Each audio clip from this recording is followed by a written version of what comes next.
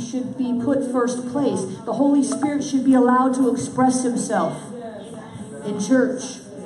We should not box him in. We should not put a timer on him. And ding, when the alarm goes off, it's like, sorry, Holy Ghost, go back in the box. We feel like he should, Jesus Christ is the head of the church. Amen. So we believe that where the Spirit of the Lord is, there's liberty. And where the Spirit of the Lord is, his gifts will manifest. And so that is our typical church flow here at Awakening House of Prayer. We make room for him. We lay hands on people. We believe in speaking in other tongues. How many of y'all speak in other tongues? Amen. Most of you. The rest of you, we'll just do some hands and feet ministry on you later. Get you filled and ready to run. I'm not going to talk for a long time because tonight I want it to be just as much or more about impartation for you. Many of you came hungry. You came hungry. Did anybody come that's not hungry? Because I'm going to ask you to leave. Jesus, those who had unbelief, he put them out. Yes, he did. There was a dead woman. They said, she's dead. He's like, no, she's just, she's dead. And he made them get out. Yes, so did Peter. So if you're not hungry, here's the rules. We only have 3 rules. If you're not hungry, if you've got a Jezebel spirit, or if you've got a religious spirit, you got to go. You got to repent, or you got to go. And I'm kind of testing it right now. Some of you looking at me like, okay, I can see that religious spirit on you. You can stay a little while longer, maybe it'll fall off. Some of y'all like, I don't know what I just got myself into. That's all right. Put your seatbelt on. We're going for a ride. Amen. Hallelujah. So I want to share with you the word of the Lord. And I've really, there's 3 words that the Lord gave me. There's 3 words that he gave me. And I'm going to read them to you. I'm going to talk a little bit about them. And then we're going to go back into this prayer. So you need to be prepared. You need to hear what the Lord is saying. Now, the Lord has probably how many of you the Lord has given you a personal word spoken to you in a still small voice for your life this year? See, just a relative handful, comparatively. And so that's okay. There's no shame in that. There's nothing wrong with you. There's nothing wrong with you. There's nothing wrong with you. See, the enemy wants to sometimes make you feel like, well, I can't hear from God. One time a young woman who I was mentoring, she came to me and she said, well, I can't hear from God. I can't hear from God. I can't hear from God. And so I would explain to her, my sheep know my voice, the voice of another will not follow. You can hear from God, just quiet your soul. And I was teaching her and equipping her. She came back to me one day and she said, the devil told me I can't hear from God. And so I said, hold on a second. So you're hearing in the spirit just fine. Just change the channel. Just switch the dial. See, we don't have any trouble at all hearing from the devil, do we? Sometimes we think it's us. But somebody, that, when you hear that, you're never going to be, that's not you. Sometimes it seems harder to hear from God. And so we do need prophets in the body of Christ. Amen. To equip believers to hear from the Lord, but also to share what the Lord is saying at a corporate level. This word, if you'll accept it tonight, will start in your life, or I should say, accelerate in your life a process that's already underway. How many of you could use an acceleration? Amen. Let me pray. Father, I thank you for the anointing of the Spirit of God. I thank you, Lord, for your Spirit that dwells here in this place. God, help me to articulate, navigate the word that you've shared with my heart to share with your people. Help me, Lord, to expound on the points that need to be expounded upon, and to be concise and accurate in your Spirit. Lord, give your people ears to hear what your Spirit is saying, and to apply it to their life in a way that's meaningful and unique to them. Help us, God, to stay on one accord. I break and bind all distractions, all spirits of offense, all spirits of, whatever spirit's not of you that comes to steal from us, God, we break and bind it in Jesus' name. Amen. All right. The key word is metamorphosis. That's the first word. I was taping the Jim Bakker show in Missouri, or as they used to say, Missouri. And I was there, and they had condos there on the in the complex. And I got up, I took a shower, and I was sitting on the couch. And I heard the Lord say, a metamorphosis is underway. And he said to me, you've gone through a metamorphosis. Now, it had been an extremely rough year, really more than a year. Really, really rough. But let me tell you something tonight. There's a reason for your struggle. Yes, absolutely. Be encouraged. There's a reason for your struggle. Metamorphosis. Metamorphosis. You know that when a butterfly, when a caterpillar is born, it eats and it eats and it eats. And then at some stage when it's fully grown, it goes into what's called a chrysalis. And in this chrysalis, it almost becomes hidden from the world. You wouldn't know there was even anything inside. It's motionless. It's still. It just hangs there.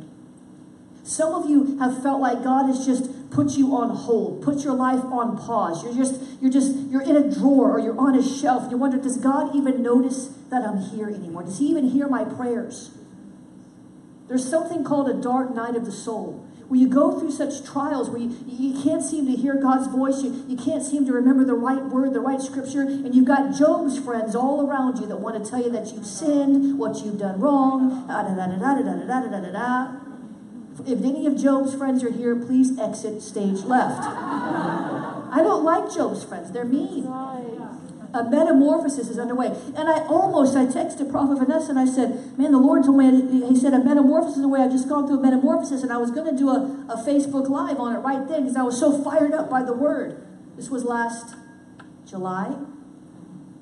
But I knew that it was to incubate. I knew that it was to roll over my spirit. I knew that it wasn't time yet. See, part of maturing in the prophetic is knowing when it's time to release a word and when it's time to pray it through. Many people ask me, how do I know when I'm supposed to, am I supposed to release this prophecy? Am I not supposed to release this prophecy? I always say that the same Holy Spirit that gave you the prophecy will tell you when to release it.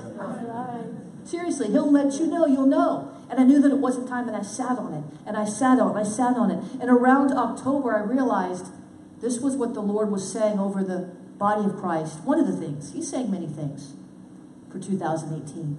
A metamorphosis is underway. That is a radical change. Becoming a new creature in Christ. Some of you just need to hit the reset button. Some of you just need a do-over. I don't know how old you are, how young you are, what stage of life you're in. Some of you just need a new life. Thank God the Bible speaks of newness of life. We are new creatures in him, and we can have second chances, third chances. Thank God this is my third big chance in life. I've started my life over now for the third time. I've dealt with tragedies. I've dealt with triumph. I've dealt with the good times, and I've dealt with the bad times. And I've restarted my life now just recently for the third time. You can do that.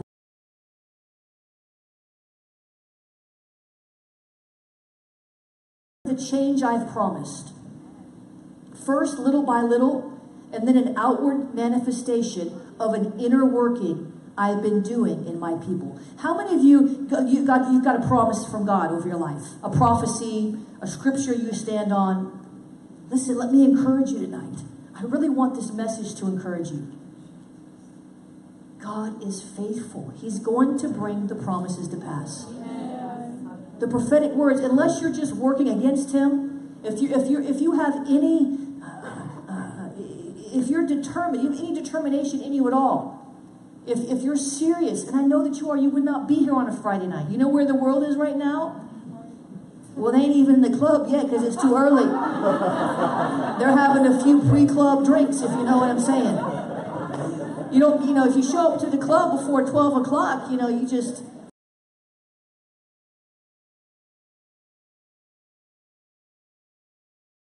No clubs.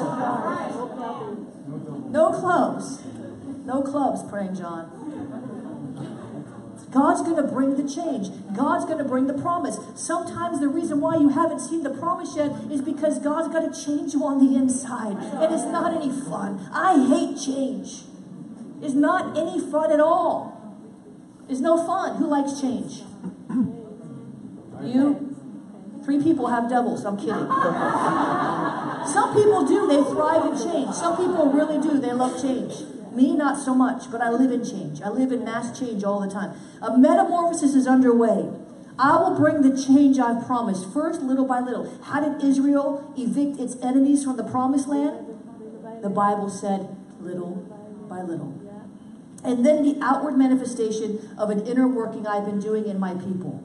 That metamorphosis, listen, that metamorphosis will spill out from the spirits of my people into the spheres they influence in the 7 mountains. Now let me say this. Guess what? In case you did not know this, you have influence. Every single one of you has authority and influence. And might I add, you have favor. All of you. I'm looking at a bunch of people who are influential, highly favored of the Lord, and carry the authority of the Lord Jesus Christ. You are unstoppable, ma'am.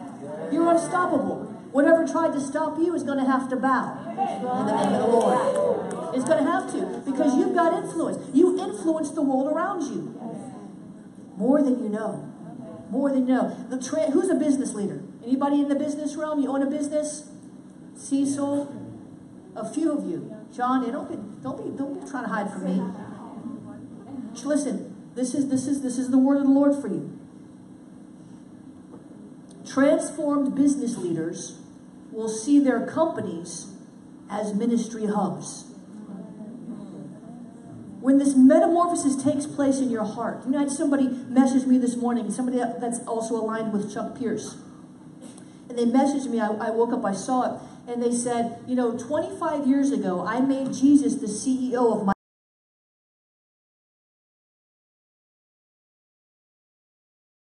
CEO. But are you really letting him in on your decisions? He said, 25 years ago, I made Jesus the CEO of my company. And he said, I was having a hard time, but it totally turned my business around. He's got intercessors, prophetic intercessors on staff. Isn't that awesome? You need to get some of those. You got one. Amen. We'll see their companies as ministry hubs. Do you know that as a business leader, that you come across so many people a day? You don't have to congregations. This is the kind of metamorphosis the Lord wants us to embrace, that whatever mountain of the sphere of influence, one of the 7 mountains, whatever one we're in, that we will begin to see it as an area of transformation in the society. Amen. We're going to turn this around together. We all have a part. Transformed cities will see mass salvations. He says, listen, I'm calling those who have struggled in past seasons to make one more push, because that last push will birth something in you and through you like the world has never seen and like nothing you can even imagine. Does anybody believe that? Yes. Do you know that there's greatness in you? That's right. That your desire to be great, your desire to leave a legacy, your desire to accomplish big things, did you know that that's because you've got a big God on the inside of you? There's nothing wrong with having holy ambition. The religious system wants to tell you, well, you should be poor, and you should be sick, and you should be, don't ever do anything for yourself. No, we should want to do. Jesus said, greater works than these will you do because I go to the Father. God has greater things for you to do than what you're doing right now for His glory. It's all about bringing Him glory. Do you think us being poor brings Him glory? Sick brings Him glory? Distraught in our emotions brings Him glory? No. The Lord wants to change us from the inside out. Make one more push.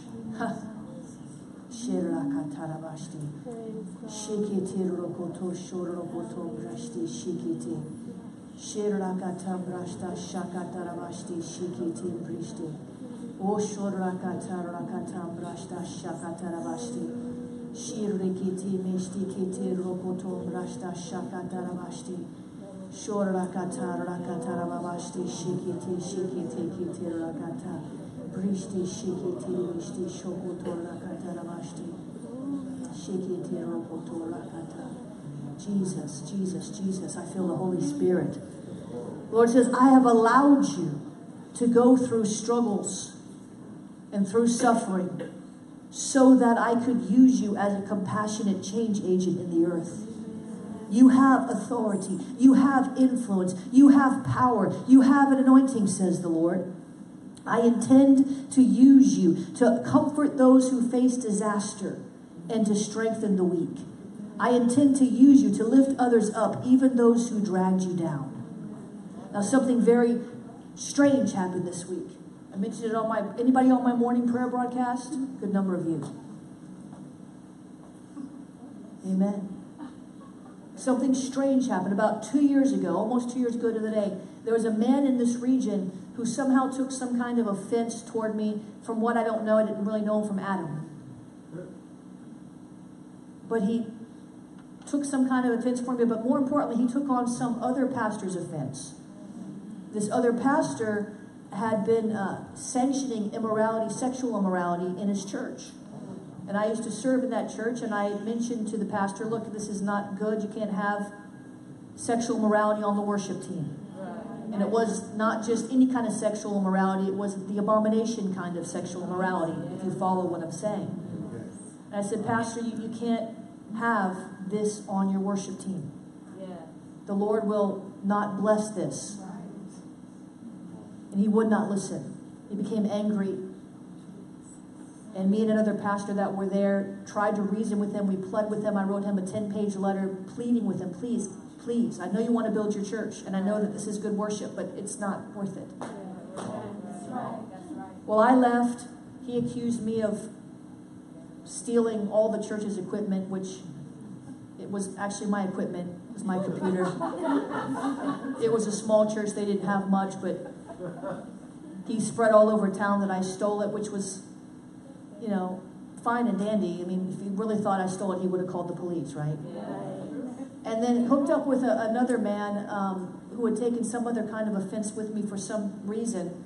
And this man took on the young pastor's offense and contacted Charisma Magazine, whom I worked for at the time, told them I was a Jezebel, that I was tearing down churches bit by bit, splitting churches, every one I walked into. Began to contact the healing rooms ministers in the region, the head of the healing rooms, and began to tell them that I had a Jezebel spirit and was warning them to stay away from me. Contacted my spiritual father, contacted some other people in the area, started to send people into my church to sort of spy things out, and came back and began spreading very, very nasty rumors about me, which really caused a setback in our church for a while because people did not know what to believe. We've only now begun to recover from that because it was so vicious. And actually one time claimed that a woman called her, another leader in the region, had been to my church and had had an ungodly encounter with me, that I had ripped her up one side and down the other. And turns out I was not even in the church that day. I was traveling. And so it was a blatant lie. And so this happened, and it was a really bad trial because it was, you know, just all these rumors just spreading. You know, have you ever had that happen to you before? Gossip, slander? And you know, my spiritual father rebuked him and said, look, I know this woman of God. I've known her for many years. You need to come and we need to have a meeting, and you need to say all this in front of her. Because I was just getting the emails other people were sending. He refused to meet. The head of the healing rooms ministry rebuked him and said, we've known her. She's a daughter. We've known her for many years. She walks in integrity. These are lies. You need to come and have a meeting. We need to sit down and talk. He would not do it. Another pastor who's extremely influential in the region. If I called his name, you'd know him. He's extremely, extremely influential in the region. I went and met with him, and he said, let me call him. He called him. He said, you need to stop this. You need to put a stop to it. And he just would not stop. And so, you know, what can you do at that point? I contacted some of the generals in the body of Christ who advised me. One said, get an attorney. He's slandering you. I was given different pieces of advice. Well, yesterday, I got a letter, like a 2-page letter from this man. And he said, essentially, Happy New Year to you. I am so sorry that I caused you all of this grief. I was way out of order. Several people tried to get me to sit down with you, and I refused. And I'm willing to make this up to you in any way that you decide. And I learned a big lesson, and I'm sorry that it was at your expense. You know what that's called? Vindication, you ought to try entering into it. It feels pretty good, amen? But you can't vindicate yourself. But that came from keeping a right heart, forgiving, not trying to take vengeance in my own hands. I could have just blown him wide open. I could have revealed things to him, about him in the region. I could have swapped railing for railing and made stuff up like he did with me. It's not worth it. It's not worth it. It's not worth it. I intend to use you to lift others up, even those who dragged you down. Now, I've not replied to him yet because I want to be thoughtful of my reply. He can't make it up to me. He can't. And the ones that hurt you and abused you and gossip about you and lied to you and put a lid on you and set you back and stole from you and spitefully used you, they can't pay you back either. But guess what? Hey! God can. It's called a mega payback. All the suffering. He saw it. God saw it. There's a reason for the suffering. Your latter shall be greater than your past. God has something far above and beyond anything you could ask, think, or imagine. He's no respecter of persons. I've been through hell and back a number of times. God always brings me through the hell and out. If you're in the middle of hell, don't camp there whining, complaining, groaning.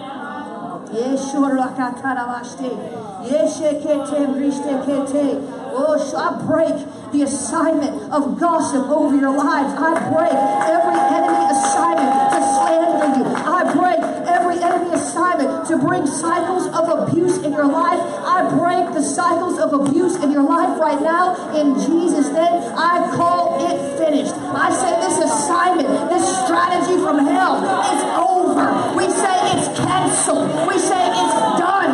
We say it's finished. We say it's time to move forward in Jesus' name. We say vindication belongs to us. Yeah, vengeance belongs to the Lord, but vindication is our portion. I thank you, Lord, that you will prepare a table for us in the presence of our enemies. In Jesus' name, Lord, we forgive those who wronged us. We forgive those who maligned us. We forgive them, God, Father, forgive them. We ask you to forgive them, God, and show mercy upon them, Lord, for your Son's sake. I thank you, Lord, in Jesus' name. Hallelujah. I'm telling you, I got the authority on this one. I got the authority on this one. Yeah, Annabelle, it's yours. And vindication's coming to you both too. Like a rapid vindication. Some of you suffered beyond your limit because you were trying to be honorable. You tried to do the right thing to the point that it almost destroyed you. You thought, if I just stick it out a little longer, they'll do right by me. They'll change. Something will shift. This will be mended. This will be restored. This will be renewed. It's time to move forward. Like the woman of God's shirt prophesies to us, it's time to... I might have to get me a shirt like that woman of God. I might have to trade you because I like it. Lord says you've been changed and are changing from glory to glory. The glory that rested upon you during the struggle is increasing as you step into the assignment I am giving you to see transformation all around you. See, some of you need transformations in your family, in your marriage, in your business, in your whatever area that you need transformation for, we're believing for it tonight. But see, it starts right here. Or I should say right here. In your spirit. All change begins in your spirit. It starts here and it works its way outward. I see the glory of the Lord that rests upon you in your struggle. You carry the kingdom. Releasing the kingdom into atmospheres around. Release the kingdom into atmospheres around you and watch the darkness flee as the brilliance of my love works through you by faith. Isn't that poetic? Yes. I'm not a poet, but the Lord is.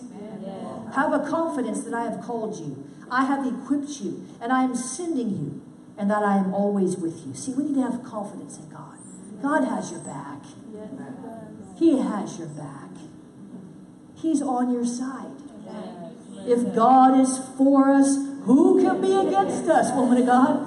And let me put it this way. What does it really matter who's against us when God is for us? It might be a setback, but even through that setback in the ministry here, because this man of God slander, you know what? I learned, I grew, I learned how to persevere. Many times I wanted to shut this place down. Can't tell you how many times I wanted to shut it down.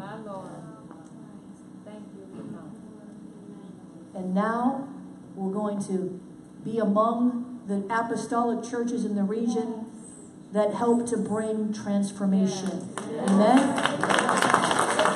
It's not all about the four walls of the church. There's a city out there with prostitutes, drug addicts, gamblers that need deliverance. And this 10 ways to be a happier Christian thing ain't going to cut it. I think being happy is good.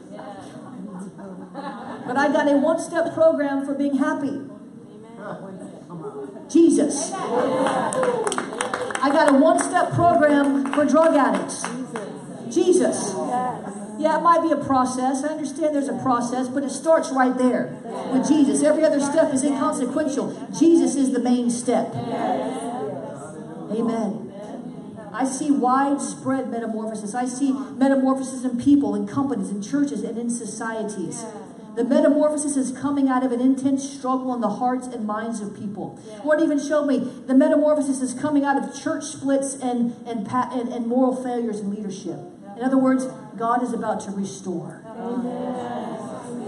Because those who fell into sin, dear God, He can restore them. I was talking with a man of God today who was a megachurch pastor in the 80s. And then he fell. It was a very public moral failure. But you know what? God restored him. Amen? God restored him. God is a God of restoration. It's coming from a changing of the guard in cities, states, and nations. Many will come to realize the reality of Genesis 50 and 20. Genesis 50 and 20 says, what the enemy meant for harm, God for good. Amen? That's one of my favorite scriptures. In Romans 8 and 28, God works all things together for the good of those who love Him and are called according to His purpose. But here's the thing, guys. We must submit to the process. Now, the Holy Spirit is the change agent in your life. He is the one who brings the change. It is His Spirit on the inside of you that is causing this. And here's the thing, too. We have to understand that there's pressure in the metamorphosis. And sometimes we have to discern. We always have to discern, but sometimes we feel the pressure from everywhere. And you've got to discern, is it the Lord? Or is it the devil? Because, the Bible says, submit yourself to God, resist the devil, and he'll flee. But sometimes we get it backwards. We submit ourselves to the devil, and we resist God. Did I just say that? None of you, of course. Just the ones at the club. Now let me talk to you about this next part. That I have not released this anywhere publicly at all. Saving it for tonight. A spirit of innovation is coming back to the church. Have you noticed that the church is, not every church, but the church at large, a little crusty?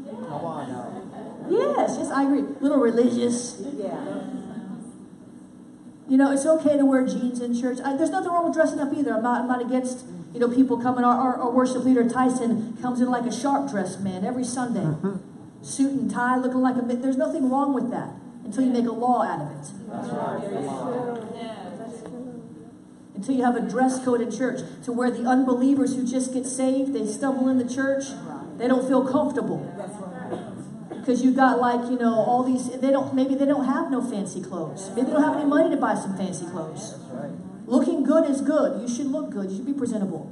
But all this thing about, we're not reaching the lost. We're not reaching the world with our stodgy 1980s Fashion. Some preachers never moved out of the 80s. Their fashion sense has not changed. It's not all about fashion. But what I'm saying is, in this next great move of God, it's the churches with an innovative spirit that are going to see the fruit and the increase. Because nobody wants to come, to a stodgy religious, It's not about the word only. It's about the word and the spirit. Smith Wigglesworth prophesied. Smith Wigglesworth prophesied. You know who Smith Wigglesworth is? Yes. He prophesied that one of the last great moves of God would be a word and spirit movement. We need the word of God. Yes. I go to some churches, they don't preach nothing. All they do is float around in the Holy Ghost. You can do that sometimes. Sometimes you'll have a service where you do that. But if you do that every week, week after week, for 10, 12, 13 weeks, people are starving to death. Come on. Talk about it. And then other churches, they just preach the word, preach the word, preach the word, preach the word. And people don't have no fresh fire. They don't have no fresh anointing. They don't have a touch. Nobody's getting healed. Nobody had a prophetic word since 3 generations ago. So we have these extremes. And I believe myself, you can argue this with me if you'd like to later. Don't shout me down while I'm preaching good. But I believe you need both. Amen. We need a demonstration of Holy Spirit power back in our churches again. And we need a solid Word of God. We need both. We need both. But the spirit of innovation, the world has morphed. It is morphing. In July 2017, Bloomberg declared that the world is about to change even faster. They said the pace of innovation and disruption is accelerating. Think about it, guys. 5 years ago, we didn't have Uber. Now all you have to do is say, Alexa, call me an Uber. We didn't have Alexa. 11 years ago, we didn't have iPhones. Now we can't, I'm surprised that, you've been very good. No one's staring at their phone, except Matthew. I'm teasing you. We do good not to have this thing in our face all the time. 11 years ago, that wasn't so. Indeed, we're in an age of innovation and acceleration. Prophetically speaking, as part of this metamorphosis, I see a spirit of innovation coming to the church. I see innovations throughout the Bible in the form of inventions. The Lord is going to begin to give Christians witty inventions. Why should, the greatest phones in the world be developed by Buddhists? That's right. Steve Jobs was brilliant, but he was not a Christian. I still believe that, he tapped into the creative power of God and the innovation of God to do that. How much more should we not be innovative? We should have innovative ways to build new revenue streams. We don't need to depend on our job. We depend on God to give us creative ideas that we might not have just one stream of income, but 2, 3, 4, 5 streams of income, so that if one of them gets a little dry, one of them gets a little low, there's another stream right behind it.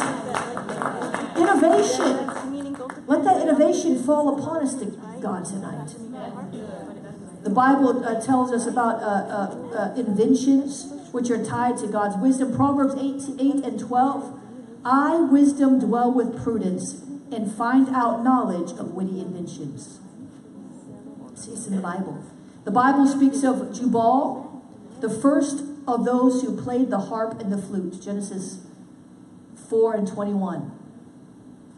He invented the harp and the flute. Somebody had to invent it. Somebody had to invent it. Zillah, the forger of all instruments of bronze and iron. He was the father of those who created these instruments. He created these. He's the father. 2 Chronicles 26:15 speaks of Uriah, who made, I like this now, who made engines of war invented by skillful men. Wow. Engines of war invented by skillful men. In modern times, many inventors credit God with their inventions. If you go look at some of the greatest inventions ever created, they credit God. George Washington Carver found 350 uses for the peanut. He made makeup out of peanuts. Now today everybody's allergic to peanuts, so I guess that wouldn't work so well. He said, the Lord has guided me, and without my Savior, I am nothing. Mary Hunter is an award-winning chef. She insists all her recipes come from heaven.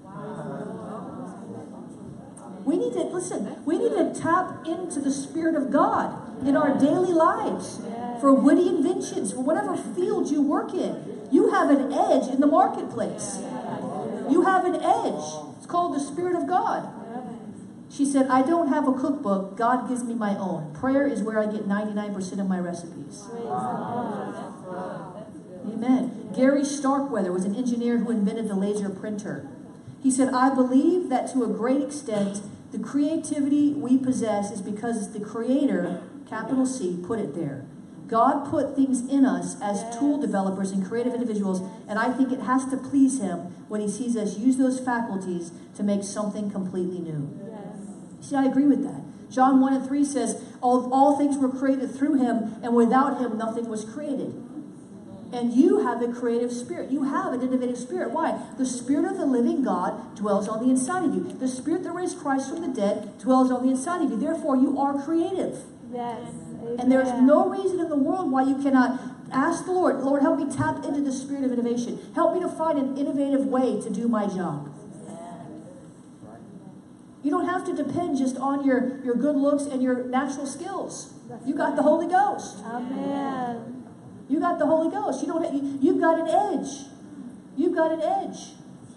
Somebody don't believe me. Amen. The church has been lagging on the innovation front. Religion has offered us a form of godliness without its power. Yes. It's not going to get people saved. The kingdom of God is not in word only, but in power. Muslims are not going to get saved by John 3:16. I'm sorry. John 3:16 is an awesome verse, but that's not enough. God Himself loves the Muslim people so much that He's giving them dreams and visions of Jesus. That's power. The Lord wants to bring a metamorphosis to the church so that's innovation driven, even in our outreaches. We have a 420 Fire hub here. And we send out evangelists out on the streets, and they're demonstrating the power of God. See people healed. You know, somebody doesn't believe in Jesus, but all of a sudden they rip the cast off their leg that was broken and they're walking. Come on. They're a little more open to the gospel. The spirit of innovation coming to the church.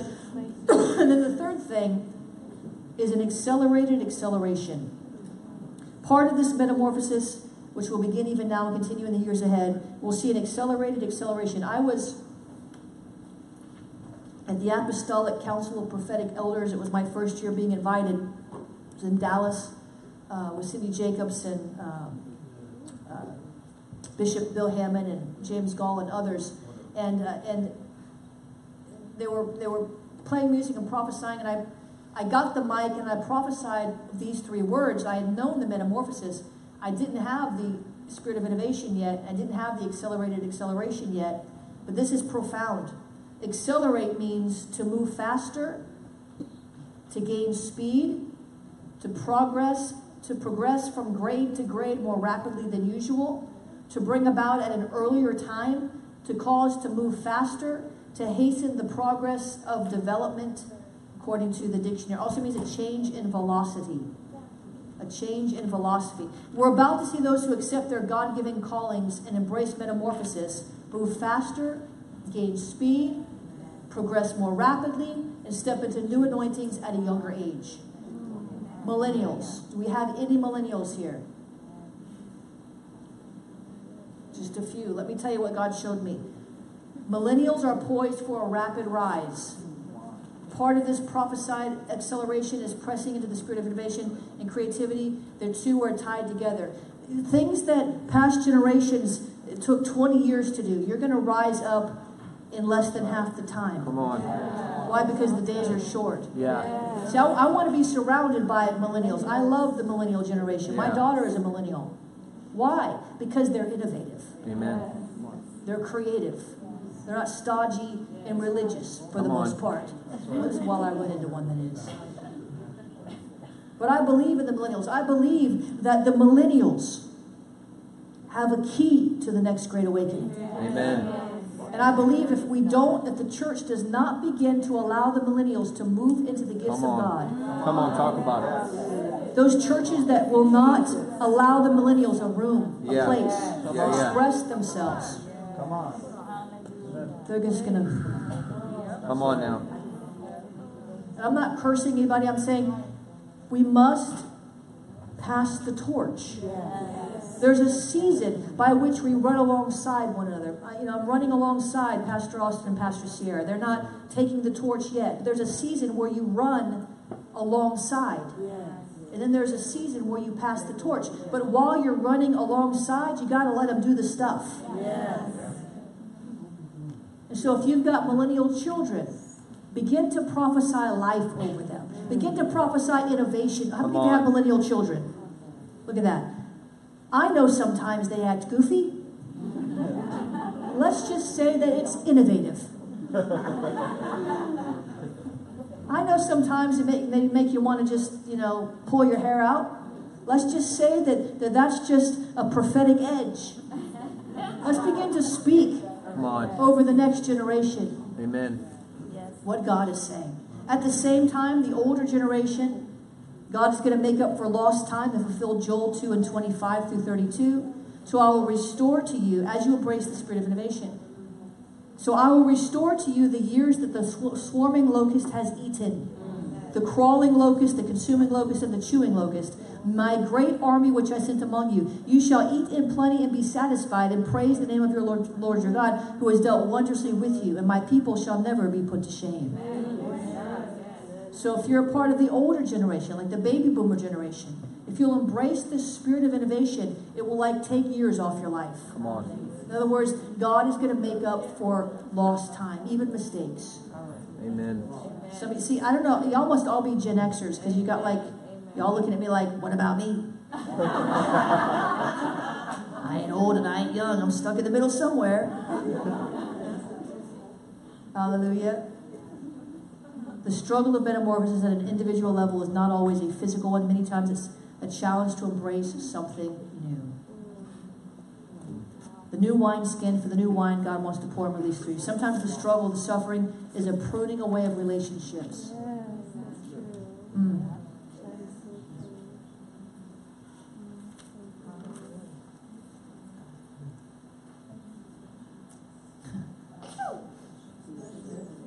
There's somebody here that you've just seen the loss or even the death of, I don't mean a physical death, the loss of a relationship that meant a lot to you.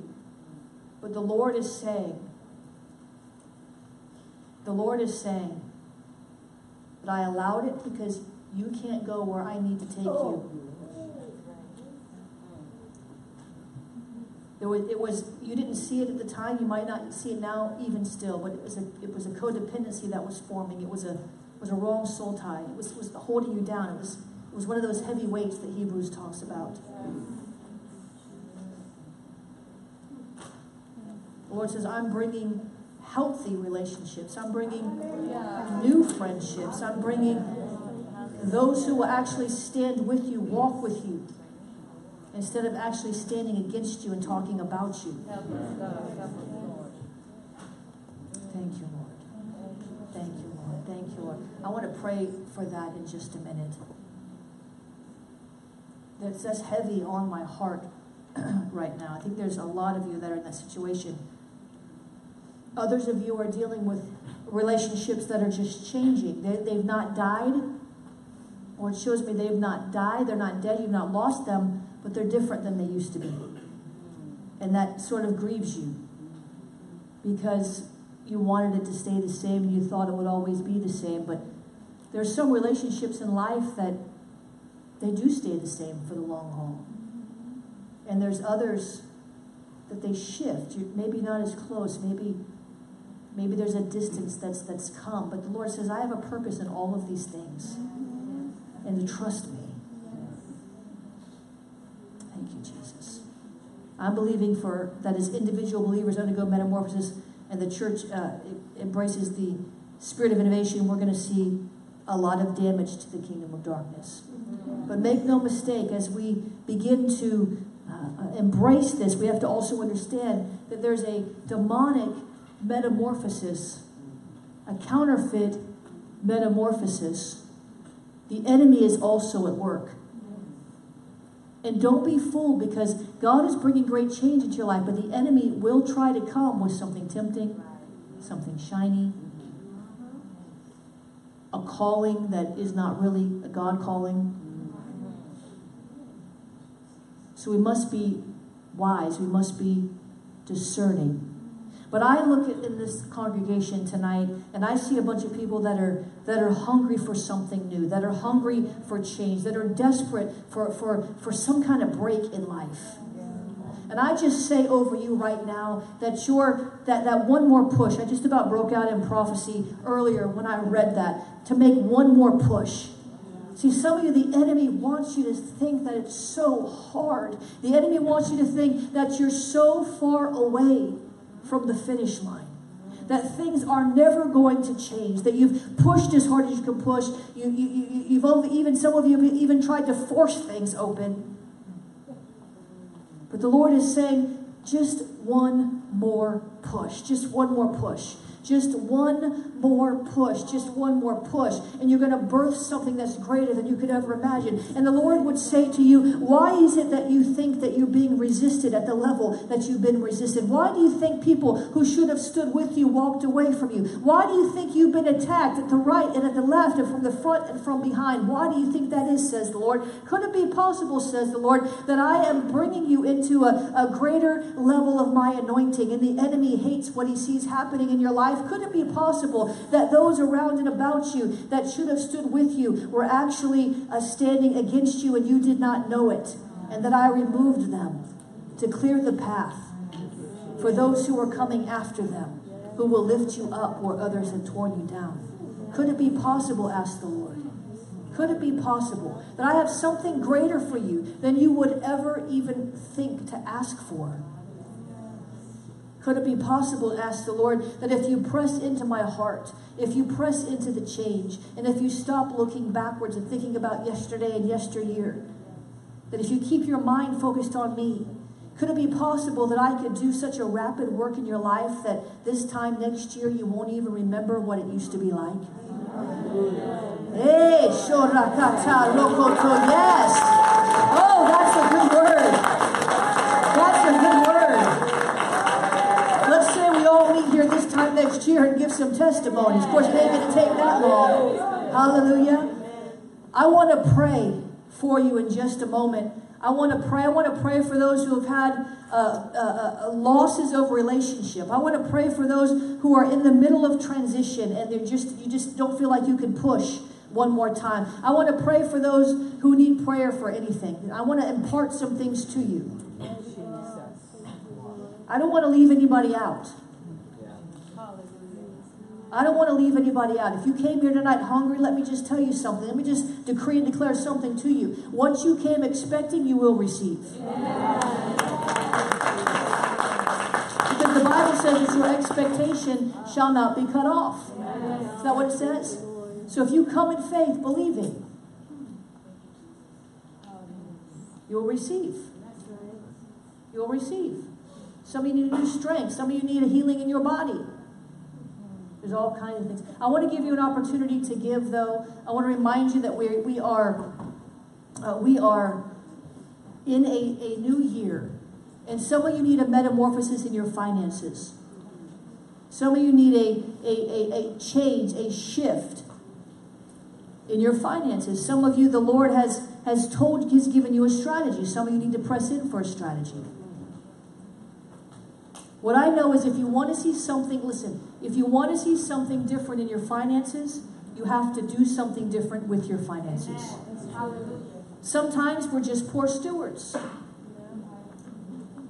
Sometimes we just blow our money. And we can't blame God at the end of the month when we don't have enough. Some of us, you've been really good stewards, but you've sustained a massive attack from the enemy.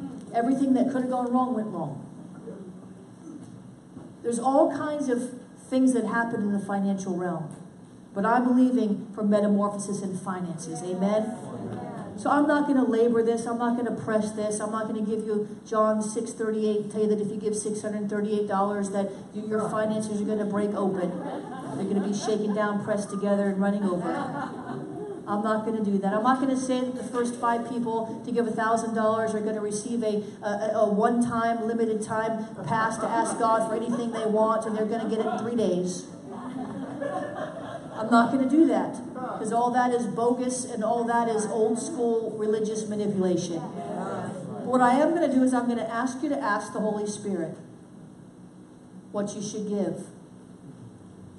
And if you hear nothing, that's the devil, because we're not ever to come before the Lord without an offering. And if you want a metamorphosis in your finances, you need to do something different than what you've already done. I've seen mega breakthrough. You know, let me just tell you a real quick story before you make out your checks. We're going to hand out envelopes in a minute. I was in the business world for 25 years and built several small businesses. They weren't large businesses, but they were very profitable. So much so that I was able to buy a number of properties cash with the business finances. And there came a time where the Lord began to winnow away my clients.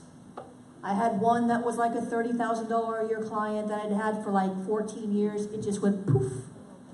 I used to do a lot of work with Microsoft and Amazon and IBM and big contracts where I would literally make $1,000 an hour.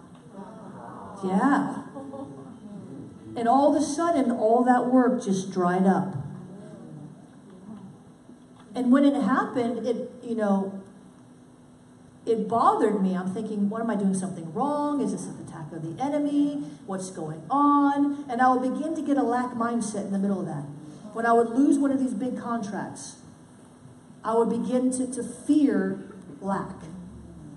Because I had been, just some years earlier, when my daughter was 2, on food stamps without any money, didn't know where I was going to pay, how I was going to pay my bills.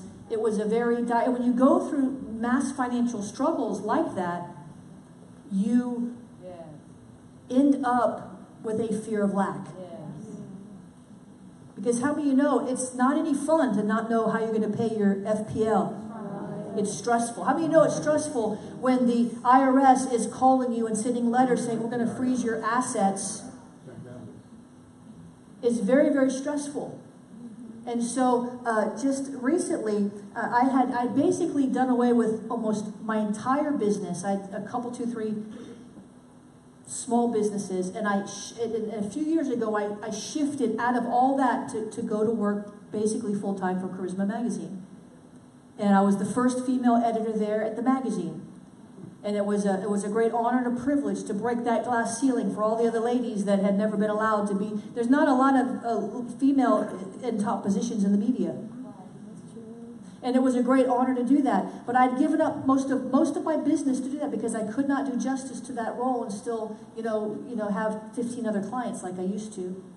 And so it was a massive pay cut, but I believe that God would provide. It was like a third of what I would normally make in the world, but it was a labor of love. And then at some point about a year ago, the Lord began to lift the grace off of that assignment. And I just began to not enjoy it anymore. But the problem is that I had done away with all of my other clients. I had let all these other business relationships, except like 1 or 2 small ones, just fade away. I hadn't pursued. As a freelance writer, you would pump and push and press. You never turn down anything. Anything anybody would pay for, you do it. You just keep stacking it up. You just take it. I'd given all that up. And then the Lord began to speak to me about going into full-time ministry. And I tell you what, fear of lack hit my mind. Pow. Because I already wasn't making what I was making before. Now what am I going to make?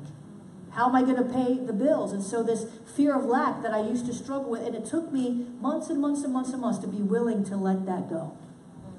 But let me tell you what happened when I sowed that. See, some of you need to not just sow money, but sow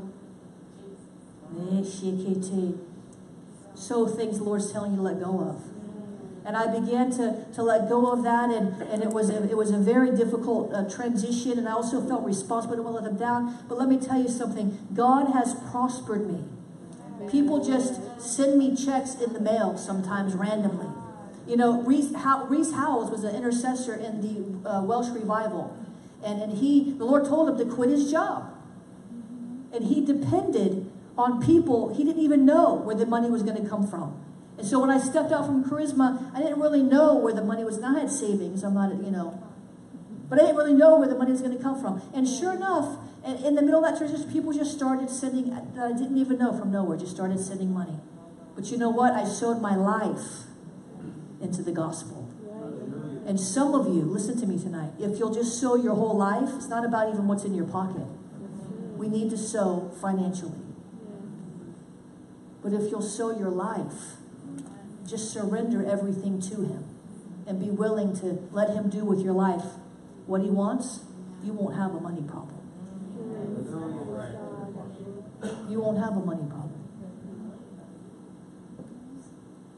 So ask the Holy Spirit what he would have you to give. And as you sow your seed tonight, I want to challenge you. Say, Lord, I'm not just sowing the seed. I'm sowing my whole life. Because I'm going to see a metamorphosis. I'm adopting a spirit of innovation. And I'm going to see an acceleration. So if you need an envelope for your giving, raise your hand. And ask the Holy Spirit what he would have you to give.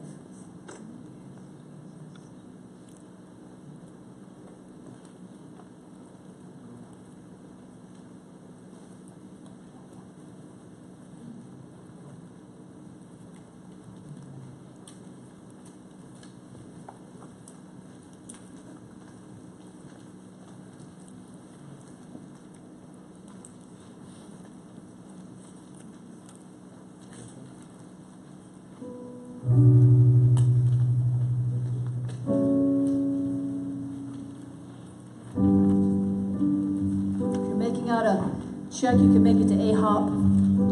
If you're using a credit card, it's really easy. Just stick your credit card in the envelope. We'll pray about what you should give. Hallelujah. If you're online and you want to sow a seed, go to paypal.me/awakeninghop. paypal.me/awakeninghop. If you're watching on AHOP TV, there is a button that says give or donate or something of the like. You're smart, you'll figure it out. Go sow a seed and sow your life. I'm telling you, I really feel an unction of the Holy Spirit that those who will truly surrender tonight, despite the persecution, despite what mom and dad say, you're going to see a rapid metamorphosis.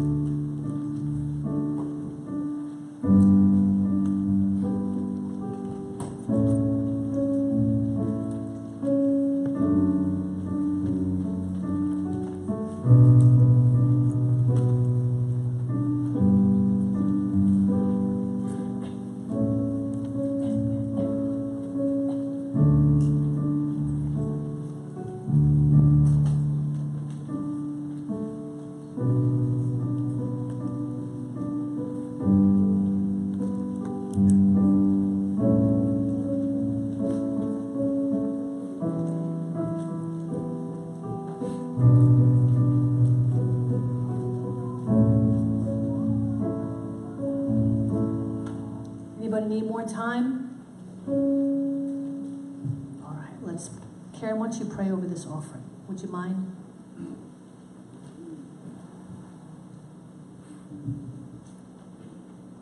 Father God, we just come this evening, Lord God, and we bless you.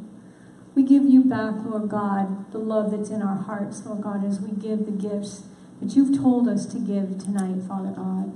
And we believe, Father, in our heart, what you have promised tonight, Father God, that this change, this metamorphosis this breakthrough, the promise of a new year, Lord God, in you is going to come upon us, Father God. And we just thank you for that now. We give you praise and glory and honor. We thank you, Lord God, that you make us willing to be able to change, to be able to fit into the plan that you have for us, Lord God, so that we can bring glory and honor to your name. And Father, we just thank you. I pray your blessings upon everyone in this room, Lord God, and everyone that's connected to these families here today. Lord, I pray that your blessings be upon them, that you would multiply the seed sown tonight, Father God, that you would increase it back to them, Father, 100-fold, Lord God, greater and bigger and better than what they could ever think or imagine. In the name of Jesus. Hallelujah. Bring your come and bring your gifts. Do it as unto the Lord. Let him see how much you love him.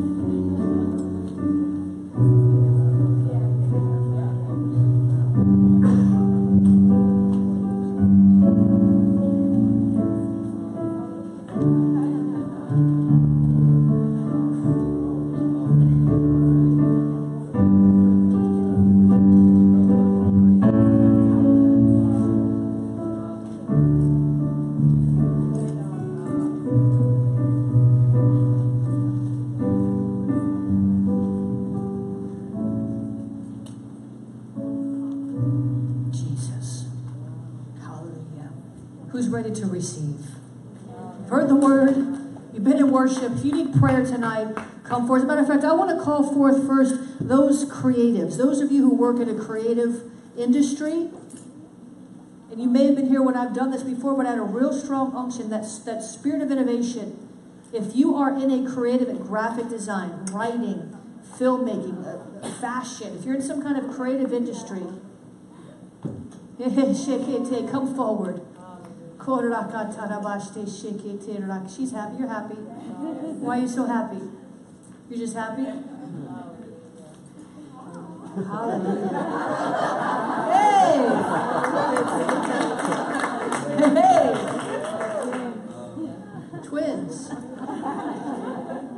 Twins. Amen. I'm going to pray for you. And then I want each one of you to say a short declaration over the rest of them, that they would catch this spirit of creativity and innovation. I mean quick, not 5 minutes. I just want to do this quickly. If you're carrying, I'm going to pray for you, and I want you to say something encouraging. I'm taking a risk now. Don't get up there and preach. We'll cut the mic off. Amen. Sometimes you give people the mic, they go wild. Say something encouraging. Release something encouraging. Amen. Father, I thank you for these ones that carry this spirit of innovation.